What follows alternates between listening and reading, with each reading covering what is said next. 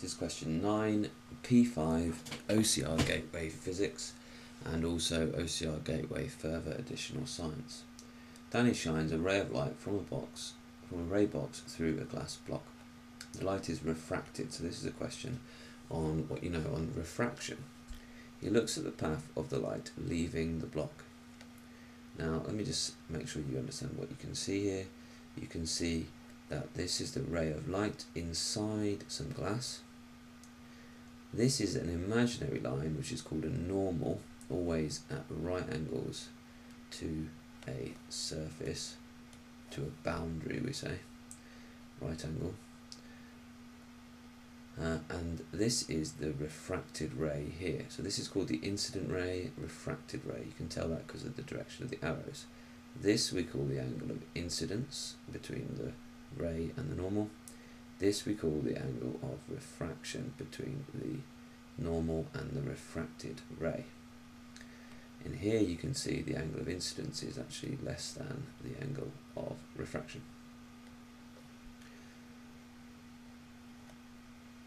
Now, you're asked to explain what causes the ray of light to bend the way it does at the boundary. So why does the angle of incidence, why does the angle of refraction increase? We say it's bending away from the normal, if you like. So think about what you know about refraction. It's a 2-mark question. So have a little go at trying to explain that.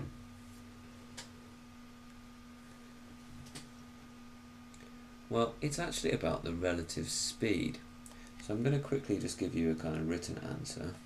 I'm going to tell you that the speed of the light increases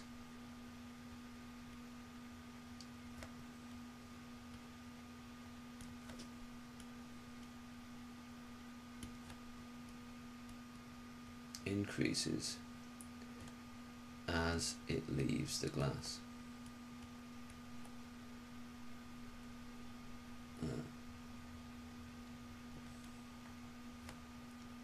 That's why refraction happens, because the wave is a different speed in the different mediums, i.e. the glass or the air. And because of that, it refracts away from the normal. So it bends away from the normal.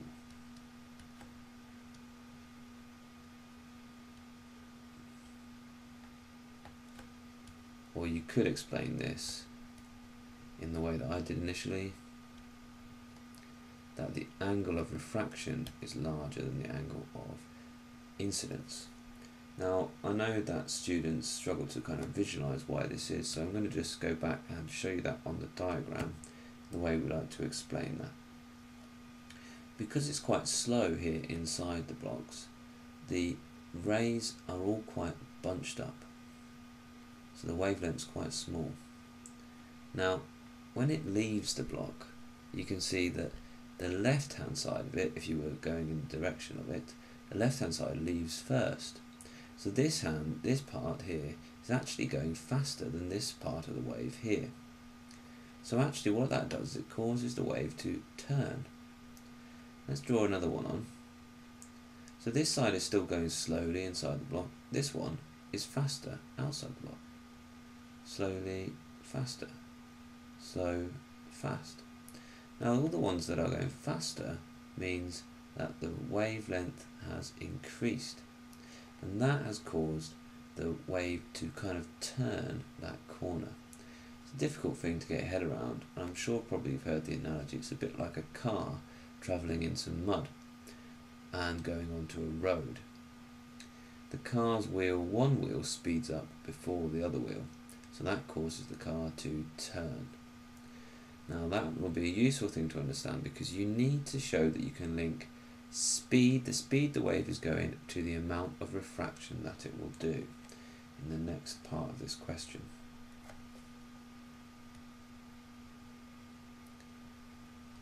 So here we have the situation of dispersion of light into the visible spectrum, into the rainbow.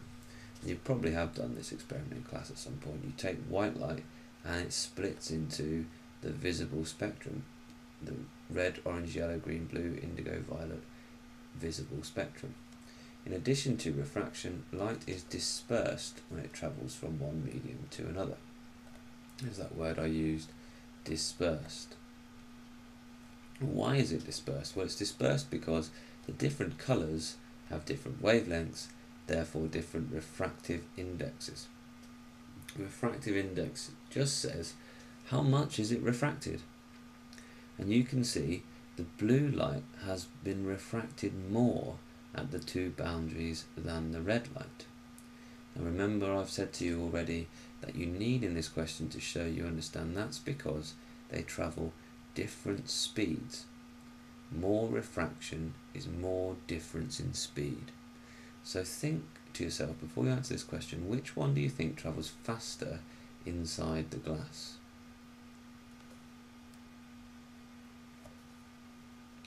The diagram shows that different colours refract by different amounts. Use the information in the table to explain why. So 2 marks.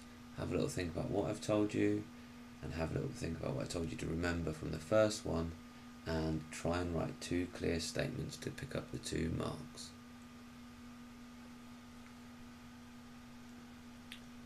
Okay, so welcome back. The first statement for me is probably going to mean the blue has a higher refractive index, therefore does more refraction.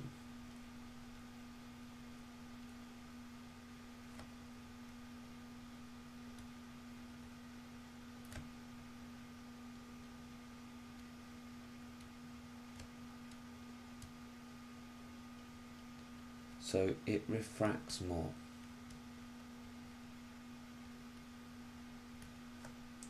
It turns more.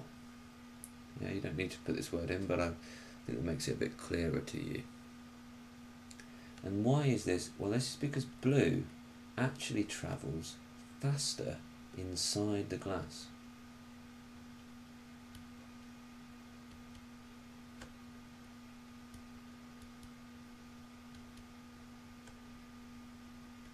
And now if something is travelling faster inside the glass, it means there's a greater change in speed as it goes from air to the glass and then subsequently from glass to the air, and so therefore it turns more, it refracts more than the red and than the other colours as well. So that's why the light splits up into those 7 different colours of the rainbow that we know.